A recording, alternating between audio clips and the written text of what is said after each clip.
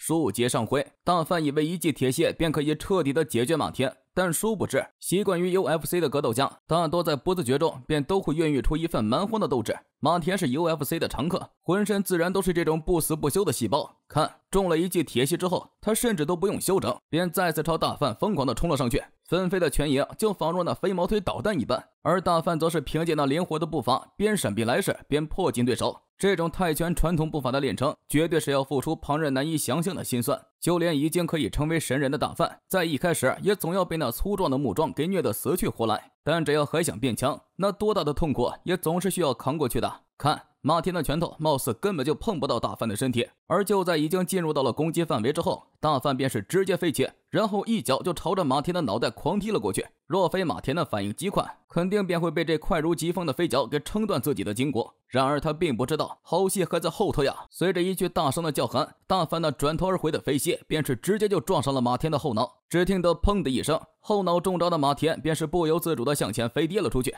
要海叔说呀，这个马田的运气就真的是要好到爆了。虽说他可以强行的稳住身形，但倘若不是第一回合结束的钟声及时响起，那疯狂前冲的大范便绝对是会将他给打个半死啊！当然了，因为知道这场比赛必将会是火药味十足，所以就连拳证大会也都是安排的一流高手。要是一般的拳证，恐怕也真的是拦不住疯狂前冲的大范呢。而就在双方回到休息室调整之时，书中的镜头就突然切到了那个叫未来的家伙身上。不过这个未来的画面嘛，就算海叔写了，也都是要打马赛克的。反正听他的意思就是要输打赢要，看来大法的估计没错。同红星的对赌，他未来根本就没有想过往外掏钱。而就在简单的2个画面之后，镜头便又是挪回到了擂台上。第2回合才刚一开始，整个人生都在走着霸者路线的大范便是举拳就砰砰砰的轰向了马田，而马田在防御了一轮之后，就又是一样画葫芦的反轰了回来。就这样，在来回的2轮之后，大范便是突然就高高的跃了起来。只是他那犹如泰山压顶般的一拳，非但没有给马田造成任何伤害，反而还被马田给趁机扣住了他的双臂。妈的，是想扭断我的双手吗？别他妈做梦了！大范的双臂受制，本该难以解困，但在大吼了一声之后，他的身体竟然就如同陀螺般的在半空之中快速的旋转了起来。只在一瞬之间，他便不仅摆脱了马田的纠缠，甚至还令马田直接就陷入了不利的局面之中。马田见势不对，便想将身体急速的向后拉扯，但很明显已是太晚了呀！就听得砰砰的2声闷响，双雄同时重拳的马田便是被打得向后狂退了出去。我靠，大范哥不愧就是大范哥，简直就是晋国特级人呐！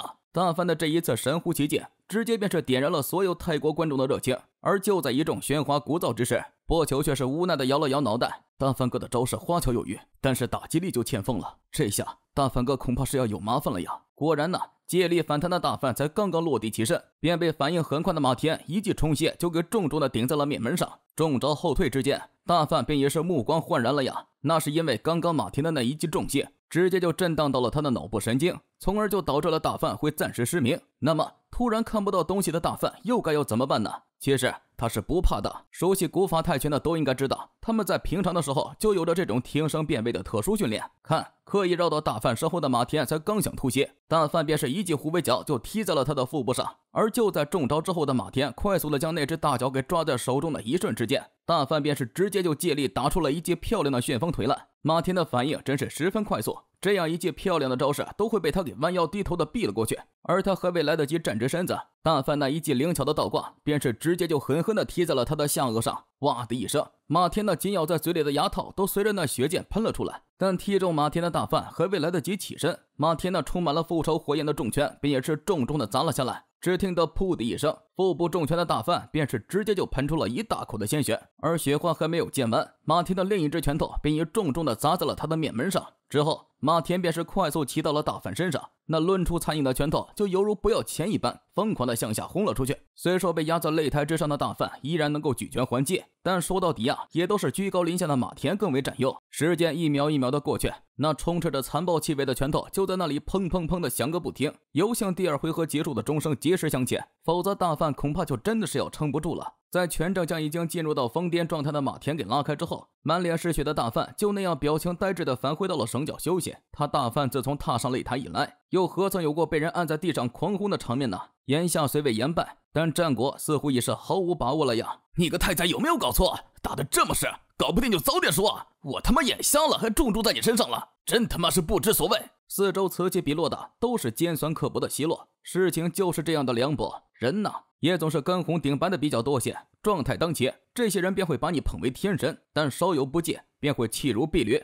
我要输了吗？好累，好累啊！在恍惚之间，大范就仿佛回到了与格桑大哥主动请战的那个时候。大范呐，你身娇肉贵，在拳坛与江湖也都那么的有地位，真的就不值得去玩这件事啊！世界之最的比赛，我还是去找别人参加吧。那格桑大哥认为哪个更合适呢？是不是想来想去都想不到第二个人选呢？这件事关系到我们 Kings Group 的财路，我身为组织的第二把交椅，又怎么能够袖手旁观呢？好吧，那你准备带哪些人去参加比赛呢？当然是钻石阵容了。我、野菜、三国、波球、巴尼亚还有托尼贾，他们都已经答应参赛了吗？要他们参赛何难之有啊？难的也就只有一个波球，但是他同 K1 那边有约，所以也就近水楼台了嘛。名单实力倒是不错，但巴尼亚和托尼贾二人之所以会带上他们，主要是希望可以起到明星效应。我大范既然揽下了这件事，就必须要把它给搞得有声有色，有着明星效应的队伍再弄个世界之最的冠军回来，这样才能够更好的树立威信嘛。威呢就是我们的明星阵容，信呢则是对你格桑大哥的一个交代，这两个字啊缺一不可。好一个雄图大志，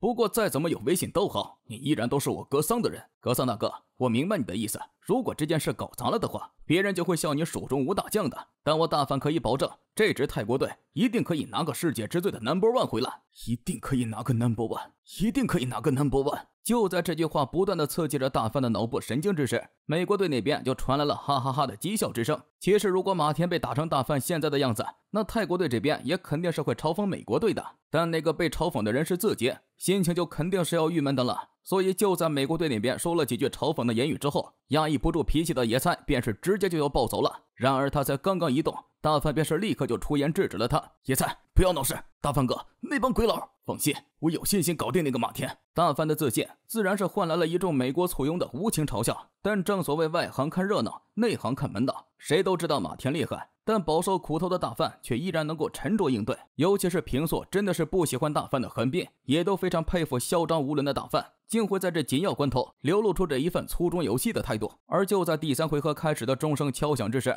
一直靠在台柱之上的大范便是噌的一声就窜了起来，然后就见他的眼中凶光一闪，便是以着一种大无畏的姿态抢先发动了攻势。大抵他是明白，倘若这一回合仍然攻不下马田，便要与其进行搏拳，这对于他而言，胜算真的就是微乎其微了呀。是也，他便要采取不成功变成人的全攻型打法，硬汉马田。但马田是顽强的，就在大范扫了马田一脚，而被后者的颈部肌肉给震得脚步虚浮之时，马田便是一记抱摔，便将大范给重重的摔在了台面上。现在的马田就是一副要以擒技决胜负的架势，而甚至与马田较量擒技绝对会是必死无疑的大范，自然是要避免这种纠缠。然而就在他落地击起之后，马田那疯狂追杀的拳头便已狂轰到了他的面前。面对这种狂攻，大范自然便是要抬臂格挡，而见到全攻不行的马田，随即便将身体快速的拉后，然后那快速踢上的一脚便是直接就将大范给踢得踉跄横移了出去。只是大范绝不会让你打得顺心如意，看，就在马田想要继续起脚进攻之时，抬臂将其挡下的大范随即便是一拳就狂轰在了马田的胸膛上。中了这拳的马田在狂喷了一口鲜血之后，便是如同那断线风筝一般的狂推了出去，而大范则是在狂吼一声之后，随即就用出了古法泰拳的秘技灌喉叉。深知喉咙若被重创，必然就会轰然倒地的马田，丝毫不敢怠慢地将下颚内藏，双臂横抱，直接便将人体最脆弱的部位牢牢地纳入到了保护网中。而眼见咽喉难以得手的大范，则是直接改变攻势的用手刀开始了乱斩八方。到底是中了多少记手刀，马田都不晓得了，他现在只知道全身都是剧痛无比。而在痛到发毛之时，他那快速推出的大手竟然就被大范给机敏地避了过去。可是躲得过初一，也绝对躲不过初二。随后马田那记疯狂顶出的头锤，便是直接就将大范给顶到了对面的边王上。而就在马田准备追杀大范之时，那身上被手刀砍出的伤口就同时喷出了大量的血水。看到这血腥的一幕，台下的一众高手就已全面地意识到，这场比赛已是进入到了你死我亡的厮杀之中。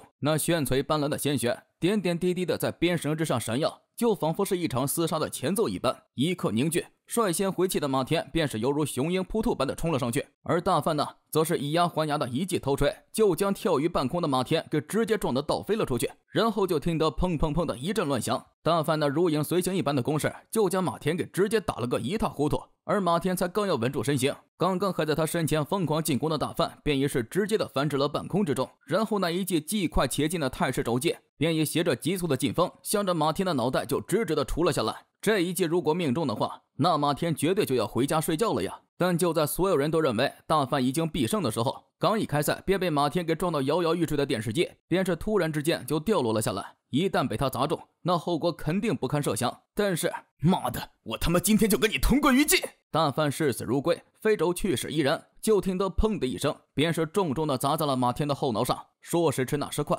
下坠的电视机竟然就在半空之中停了下来。咱也不知道都已经狠狠砸下去的大梵到底是受到了电视机的什么影响，反正并没有立马晕厥的马田，便是直接一拳就将大梵给轰出了擂台之外。飞出擂台的大梵肯定是摔得极重，而擂台之上遭受了重击的马田呢，自然也是相当痛苦。但胜负未分，这场比赛就必须还要继续下去。大梵哥，你没事吧？用不用先休息下？不用，让我上台再跟他打过来呀！我就在这里等着你个杂碎！